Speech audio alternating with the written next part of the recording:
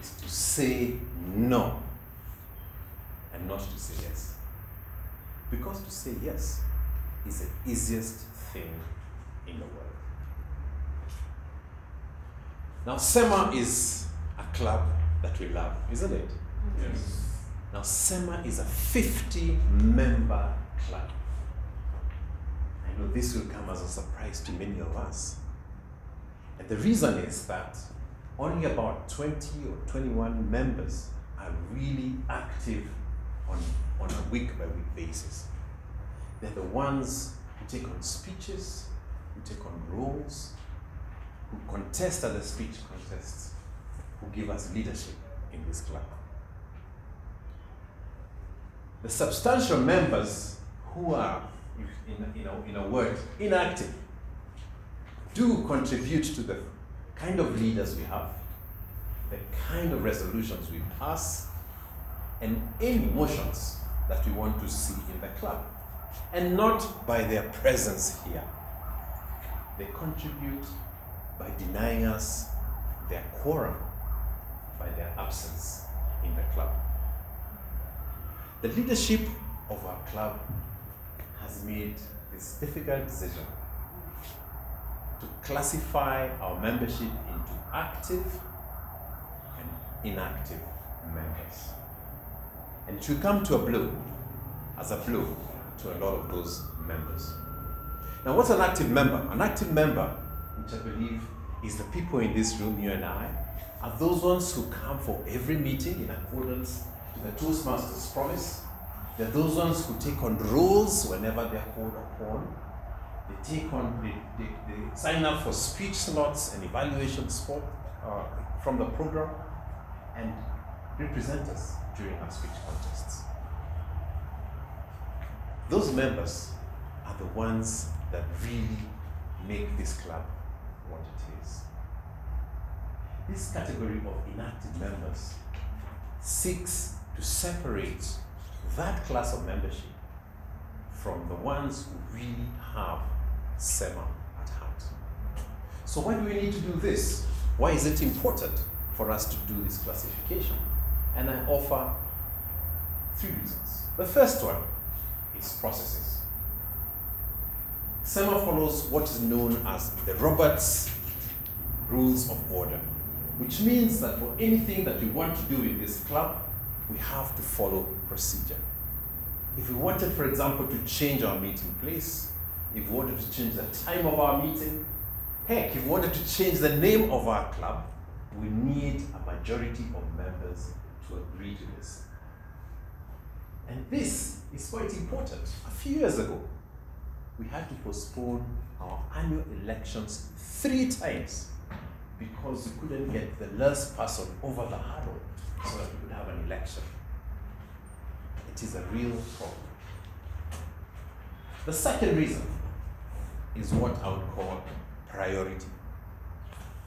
We look forward to the speech contest every year, don't we? Yes. We see the best speakers in our clubs come to the front and wow us and thrill us and knock us over with brilliant speeches. And for them to get to that point, they take on speech opportunities in the club. They evaluate as many speeches as they can. They take part in table topics to ensure that they remain sharp for the competitions when they come. And I think we should give this group of people the opportunity, the priority to deliver these speeches when they come. Most importantly, I think we should reserve leadership to this group of people because they're the ones who know what they want out of the club.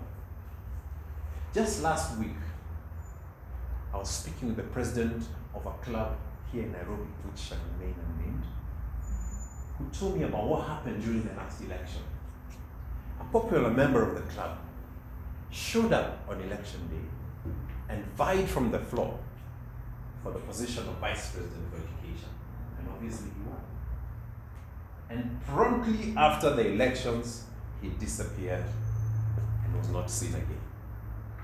Can you imagine the toll that has had on the club, on the leadership? And I can tell you this for sure. the discipline points have taken quite a bit.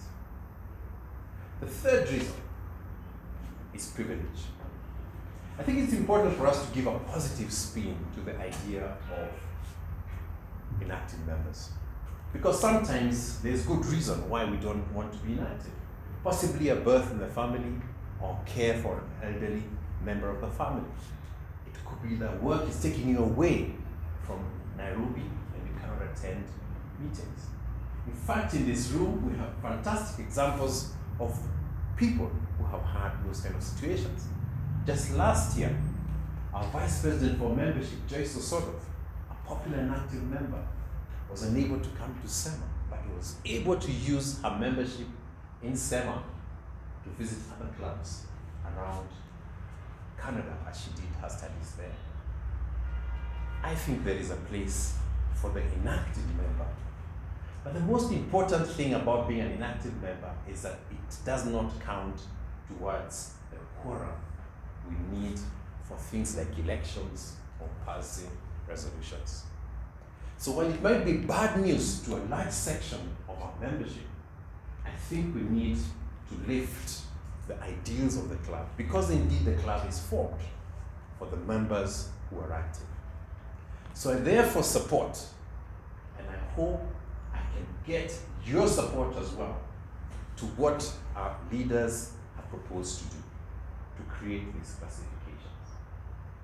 And I'll close by paraphrasing the words of Professor Bill Crawford, an author of 7 books, a psychologist, and a famous Canadian public speaker. Let us say no without guilt to these inactive members, so that when they are ready, we can say yes without resentment and let them back into the